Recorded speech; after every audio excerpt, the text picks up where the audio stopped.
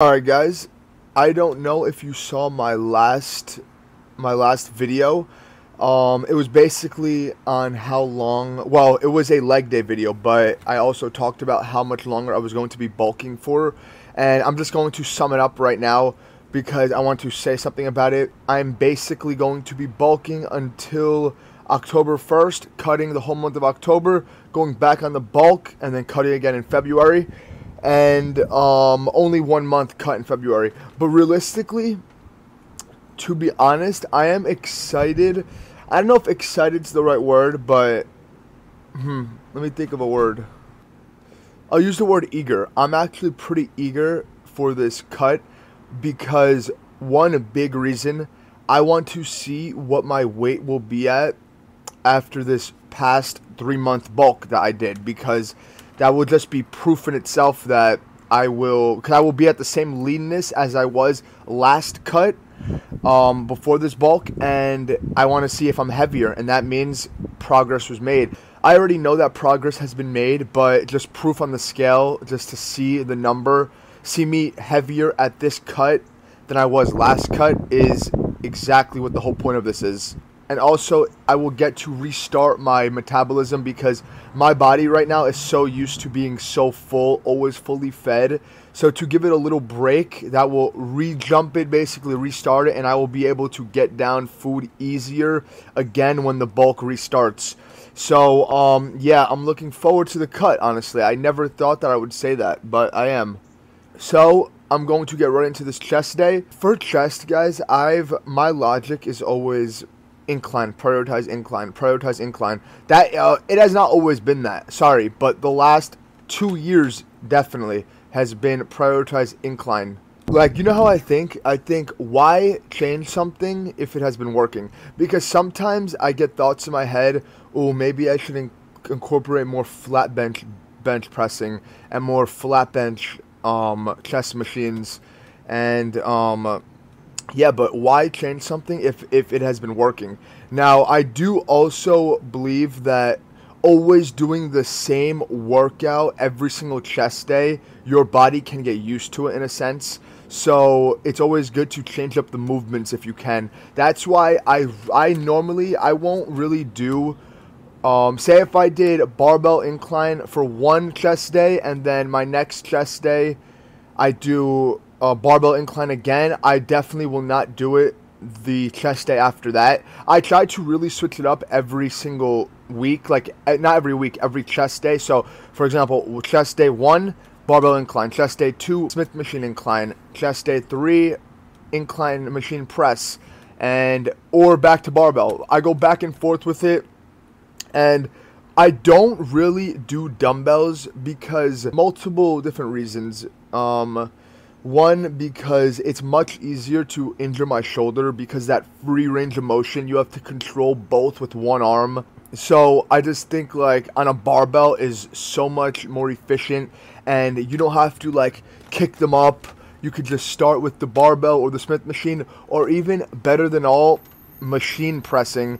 Incline machine pressing, I think, is honestly at the top tier list. For me, realistically, that is almost equivalent to barbell incline bench pressing, a machine incline press, because it's just one range of motion and you're really hitting your chest and you don't have to worry about the balance or anything. I just want to say that's why you guys don't really see me doing incline pressing with dumbbells, because I feel like there's better movements that could be done than doing with dumbbells. So yesterday started with incline Smith machine, and I warmed up into the weight. I did a few push downs. I stayed at the push down cable for like 5-6 minutes. I did a little bit of chest flies for the warm up. Then I went right into my Smith machine, warmed up into the weight, and I actually started at a decently heavy weight. It depends always on the chest day, on that specific day, how heavy I want to go, how I'm feeling. So for the first set, I got 6 reps, and then I had my spotter get me to like 8 reps, and then after that, I actually kept the weight the same, and I was only able to get like 4 or 5 reps, and then I just did a drop set, and I burned it out there with the amount of volume. I think with the drop set, I ended up getting in total with the real set and the drop set in total like 14 reps, because I do count those reps together at the end of the day. That's why I try to leave no break in between, really, from doing the regular set to a drop set. If anything, like a 10-second break to readjust the machine and take off some of the weights so you can do the drop set. But really, 10 seconds is nothing, so I just count those reps as one set in my mind. And then for the third set, I went a little bit lighter, and I remember I was only able to get 6 reps with this because my chest was feeling pretty pumped now, started to get pretty fatigued, and I just did another drop set to just a plate, and I burned it out right there, called it at the 3 sets. Then I went into this incline machine. This machine, I'm not gonna lie, I absolutely love this. I prefer this honestly over like barbell right now and over Smith machine, because I don't know, I'm able to raise the seat all the way up so that I could get a full stretch going down. I could get a better stretch on this than like barbell and Smith machine, of course, because your chest stops you. But with this one, there's nothing in the middle, so you're able to bring your hands all the way down and then get a full stretch up. And I don't know, I just really like this one. And also, I'm able to maneuver the weight from balanced weight to higher weight, and then there's a spot on the lower portion where you could put it, and that hits your muscles in all different way. And that's what I did yesterday. So I started with balanced. I had to get a drop set because I didn't get over 8 reps. I got 7, almost 8, like 7.5. So I had to do a drop set, and because that is in my books, if I don't get 8 reps or up on any movement, I have to do a drop set no matter what. And then I actually stayed there for another set. I think I lowered the weight a little bit for the second set on the balanced weight. Then I raised the weight all the way to the bottom. And guys, when the weight is...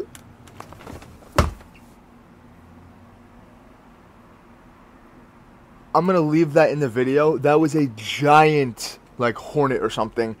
I'm not going to lie, it sounded like a truck by my ear. Oh, man. What I was saying was, when the weight is all the way at the bottom, you get the heaviest point is when you're fully extended. So when you're down, it starts to feel like nothing, and then when you go back up, you get that all the weight. So I stayed there for 1 set, and guys, then I put the weight all the way at the top. When you put the weight all the way at the top, the heaviest point is at the bottom. So I really like the weight at all the way at the top for these kind of movements, because I like to control the eccentric. It's very important. Like I said, I'm able to hit my muscles in all different ways when I use these kind of machines. So I'm a huge fan of this company.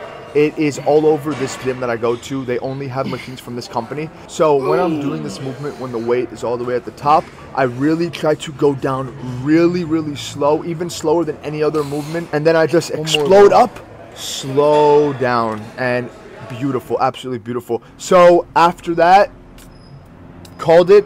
That would be 7 sets of pressing, including the Smith machine, and that was it for pressing. Where I went to finish was some, I'm gonna call it pec deck, okay? It's like chest flies, pec deck. I really like this machine because I like to keep my arms almost as straight as possible, maybe a slight bend, and really just focus on the squeeze at the top. And also, it is on an incline, so I really did a full incline chest day yesterday, and sometimes that is what I do. So if you guys know me, you know that I superset my chest flies, my cable flies, whatever I'm doing on that specific chest day with lateral raises, shoulder flies, okay? And that's what I did. And I ended up staying with this back and forth superset style for 4 sets. Normally, I like to do like 2 or 3 more sets of shoulder flies after my cable flies are done, but I just called it there. I felt pretty pumped in my shoulders, and on my next arm day, I would just do more volume of shoulders then. And guys, keep in mind, I have the exact same mentality when I'm doing flies, when I'm doing pec deck. If I don't get 8 reps at least, it's a drop set no matter what. But normally, I don't go as heavy as I would for pressing, where I'm not able to get 8 reps, but once in a while, it does happen. So I always keep that mentality. 8 reps or up, that is just in my books, that is my hypertrophy range, and that is what has really helped me grow. And of course, going to failure for everything as well. That's what I'm absolutely big on. And then I just wanted to show you guys my chest pump. Still looking good, looking relatively lean. I do notice I'm putting on slight body fat, but it does bother me, but it's the name of the game. It bothers me because I want to look like big but aesthetic as possible still. And I do still see my abs nowhere near as much as I could when I was cutting, but of course not. You know, I already knew that was going to happen. My main objective, my main goal was to just have them noticeable in every pump check, and they're still slightly more noticeable than faintly, at least so that's a good thing. But yeah, guys, that would call it for this chest day. This chest day was a very good one. I will rate it at a 92 overall. And that will call it for this one. See you guys in the next one, full back day.